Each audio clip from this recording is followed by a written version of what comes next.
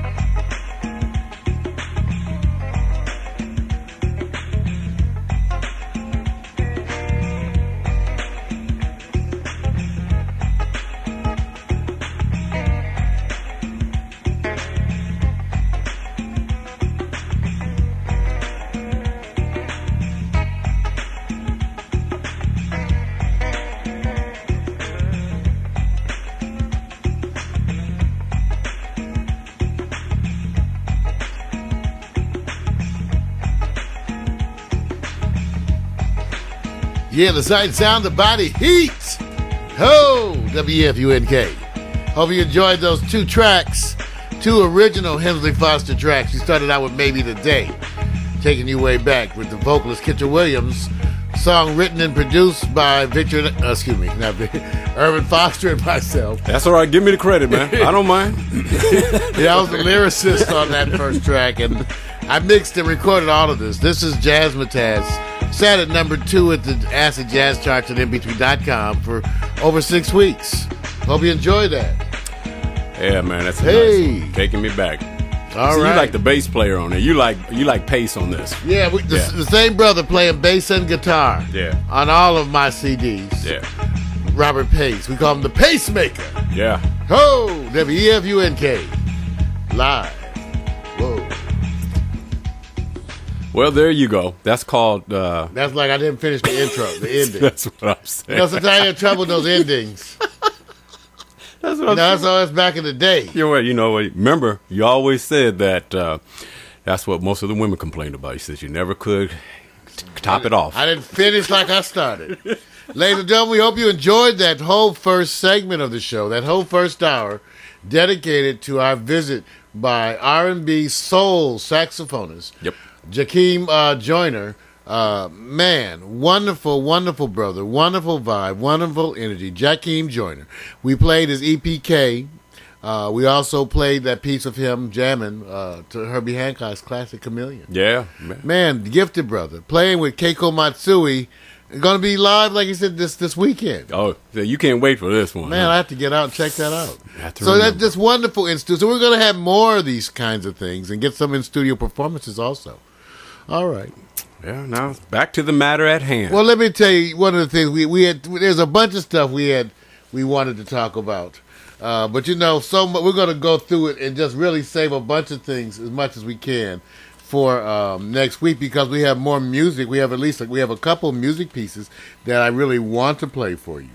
But I guess we'll do one of them, and maybe we'll save one for next week. But let me just tell you guys some of the stuff that we'll be talking that's really going around the news that we thought was kind of interesting. Oh, by the way, Victor, tomorrow night, right? Yes, sir.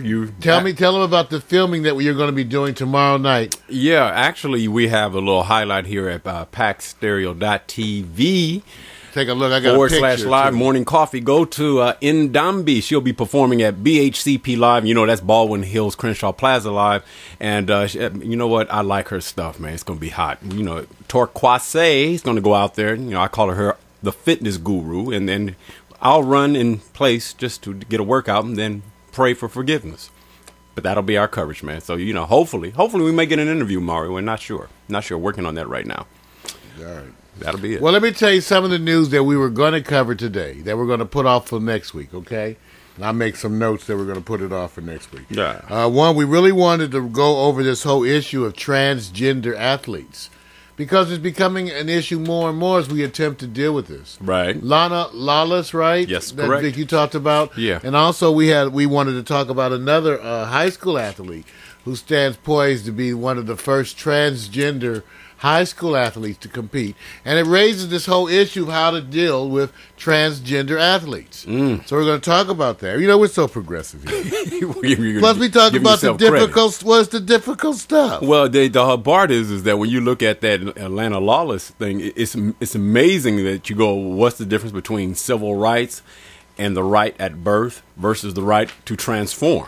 That's right. It's going to be an issue. It's going to be an issue ongoing. I don't think there's ever going to be a absolute majority, and I think majority changes as time evolves. All right. Well, we're going to talk about that. We're going to also get the political brother in here next week because he's going to weigh in on some of the WikiLeaks issues and where we stand on WikiLeaks and what do you stand on WikiLeaks and the whole issue of how much secrecy, remember, your president promised a new open government. Yes, sir. Okay. Okay, we're going to talk about that. We're going to deal with that, the political brother. All right, we're also going to, let's see what else we're going to deal with next week. So a lot of politics we're going to deal with next week. Now, you guys, for today, I don't know if you guys realize, but CBS is going to overhaul the morning show. When you say overhaul, what is new that people? mean? They're looking at getting new hosts because they have bad numbers. They want to be more like Morning Coffee. Oh, is that it? So wait a minute. They want to be more like morning coffee. Now, is Hasselback going to CBS, or is that a different? That's a different one. Different one. Okay. Well, I'm trying to follow it. I'm trying to follow it. Yeah, Hasselback. I don't know about Hasselback. Yeah. So wait a minute. Did they attribute the loss in viewership to any particular specifics that you can quote, or are they just saying we're just trying boring people? Got you. Boring people delivering all right stories in a boring way. Oh. And not having enough faces of color. I want everybody to remember this is at the hour and 20 minutes. No, hour and 5 minutes. So when you want to go back, I don't mean just black folks. Sometimes you just got to have a little more color, and sometimes that's just some olive. Well, no, I agree. That's a Middle Eastern color. Right. You know what I'm saying? A little Middle Eastern flavor. Anything might give you a little something. No, I agree. But I'm not saying it even. So, and white folks come in different flavors of colors. So what I mean is, don't be so maybe mainstream. You know, I understand. Mix it up. You know, Yeah. even with Right. age, it doesn't have to be so much. Right. It could be a youthful hue. No, I agree. I think it is not about whether it's a white or black thing. I think just the Right. alternatives that people are now. You know, look how media that matters, and you know, you think about everything you're going through and how it's dropped in your lap, and you get that alternative to go out and touch and find other forms of entertainment. Look what happens. Takes away from the time that you're looking at the main screen, main channels. You're not looking at them as much. So it's not that you're trying to go rebel against them. You just have an alternative. It's a distraction. You're wrong. Dude, those same cats, if they came over here and said, look, we want to give you some money to gangster up our viewership, would you say yes or no? I say, you can always give me money. You didn't answer the question. Oh, yeah, they want me. I can help them. I can help them. See, so I can help them wait. with their viewership by helping them to come to the light. See, that's what Come to the light. See. Cast out Satan. Cast him out. See. So in other words, what Mario's saying is, Cast out Satan. if they say we want morning coffee, but we don't want it to be an internet show, we want to bring it to a traditional medium, and we're gonna start you off with a couple of million a year. Do you want to give up? You say a couple million, Vic? Couple of million. Couple million. A Vic. couple. Couple million. Yeah. It makes you think, don't it? You can always change the show. You can go from morning coffee to lunchtime soda. It doesn't matter. I can always start another show, but you don't. Remember, there's a story, Mario, from somebody who said, you know what? I passed up a $7 million contract to prove a point.